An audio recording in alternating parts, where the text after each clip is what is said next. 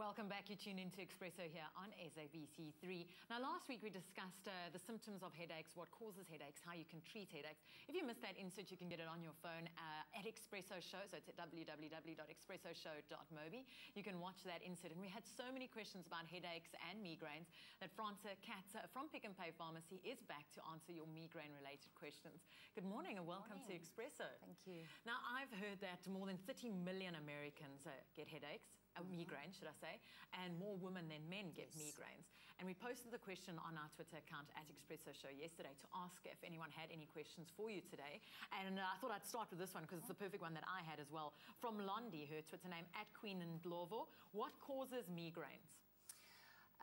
Nobody is 100% sure what the cause of migraine headaches are, but there are two theories. The one theory being that blood vessels that feed the main part of the brain goes into spasm. And then after a period of time, those blood vessels relax again. So when it goes into spasm, there is a decreased amount of blood flow to the brain. When it relaxes, there's a sudden influx of blood into the brain area.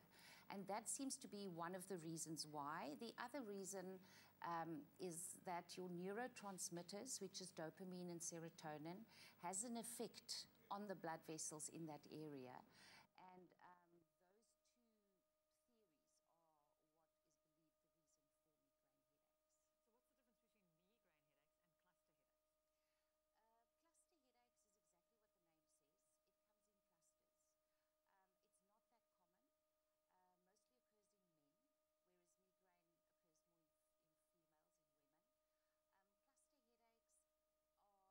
migraine occurs more in females, in women. Cluster headaches and migraines are both on one side of the head, usually, not always, but it's mostly on the one side. Your cluster headache is a very, very intense, sharp pain that is experienced in the eye, where your migraine headache is most of the time is on the temple area, but it can also be on the forehead or in the neck area. Cluster headaches is a headache that suddenly occurs, normally when you sleep. 3 to 4 hours after you've fallen asleep, you'll wake up with this intense headache that is absolutely excruciating. Can last for a few days, to weeks, to months, disappear, and then suddenly a few years later come back again in a cluster. Whereas migraine headaches can happen at any time of the day. There's no specific clusters or groups of headaches. Now, Franca, with the migraine, can I just walk into PnP Pharmacy and ask for over-the-counter medication? No, what would you advise? Not really. Migraine headaches are quite debilitating, and it's an intense throbbing pain. If you cannot, you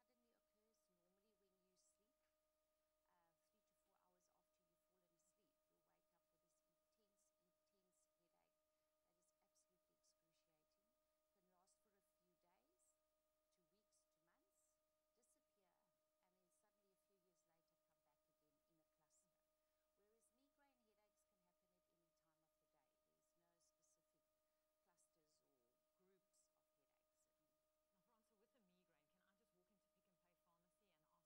doctor. You need to get a prescription. There are medications called triptans that are used very successfully in acute migraine attacks. If you can't get to a doctor immediately, yes, you can go into one of our pharmacies, ask for some ibuprofen tablets if you can take them. That might help to a certain degree, but your triptans are the group of drugs of choice that would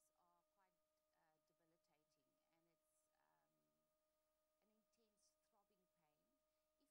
thank you so much for joining us here on Expresso and answering our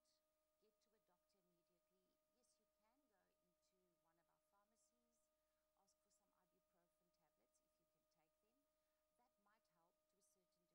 questions. If you have any questions, you're worried about either migraine or cluster headaches, go to your nearest PnP Pharmacy. They're very friendly. They'll be able to assist you with your query. So Durban, you've asked for us to come and visit you in Durban. We've been to Johannesburg, we've been to Cape Town. Expresso is coming to Durban. Take a look at this.